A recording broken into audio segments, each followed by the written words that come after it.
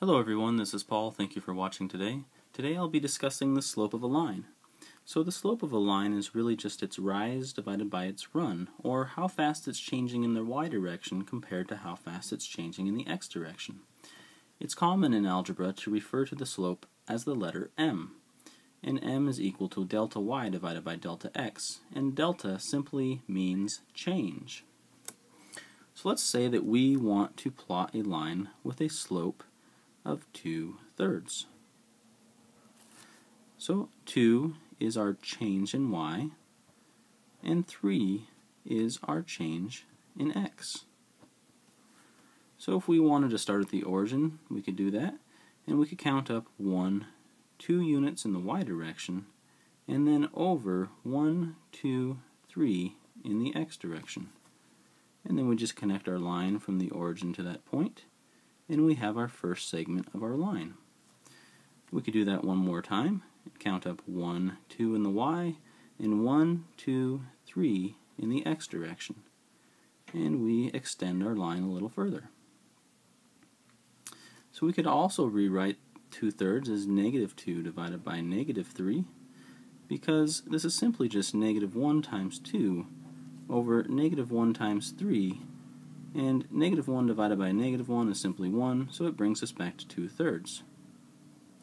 So if we think of the slope 2/3 in this sense, we could start here and count down -1, -2, and then to the left, -1, -2, -3, and put a point there, and that will extend our line in the other direction.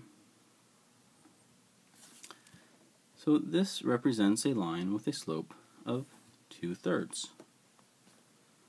Now we could also write another line with a slope of 2/3. We could start it, say, from this point.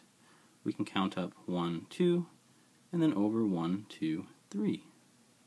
And we connect those 2 points, and you start to get another line over here with the same slope. Let's do it one more time. 1, 2, and then 1, 2, 3.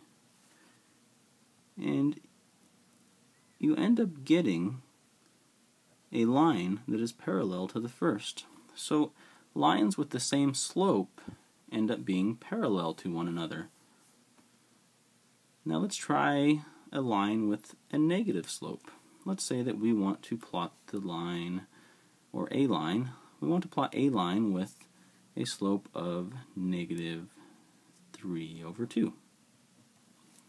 So we could start at the origin, and we could just count down in the y direction, -1, -2, -3, and then in the positive direction, 1, 2.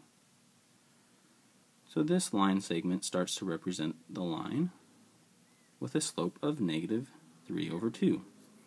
Now we could do another line with a slope of -3/2 over here. We could go down 1, 2, 3, and then over 1, 2. And as you can see, we were to extend these lines, once again, lines with the same slope are parallel to one another.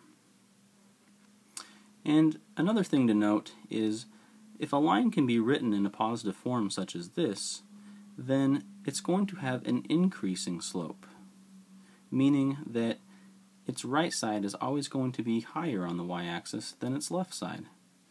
And if a slope is written in a negative form such as this, it's always going to be decreasing, meaning that its right side is going to be lower on the y-axis than its left side. Now don't be confused, this is not a negative slope because it can be written as a positive number. If it can be written as a positive number, then it's not considered to be negative. This, on the other hand, can't be written as a positive number, so it's simply a negative slope. Hopefully you've enjoyed this tutorial and learned a little bit about some slopes here. And so if you've enjoyed my tutorials, please subscribe to my channel, and we'll be seeing you next time. Have a great day.